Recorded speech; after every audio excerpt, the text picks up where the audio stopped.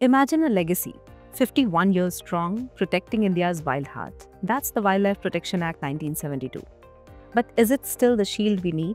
This act, it's more than just laws. It's a framework, a lifeline for our diverse species. Think of it as a detailed guide with schedules that determine the level of protection. Schedule 1, the VIP list.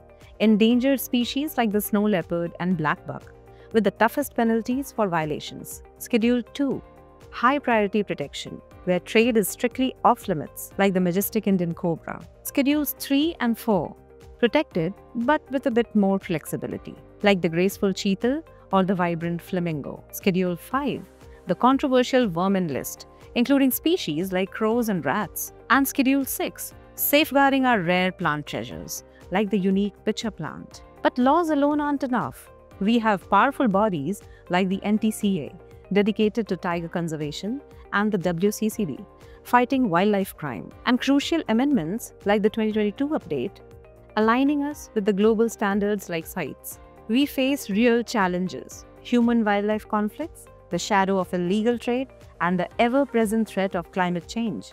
And let's be honest, we need to do more to raise awareness. For UPSC aspirants, this isn't just a subject. It's a responsibility.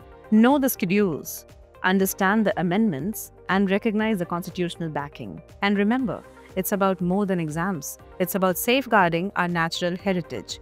So let's talk about it. What changes do you think are needed to make this act even stronger?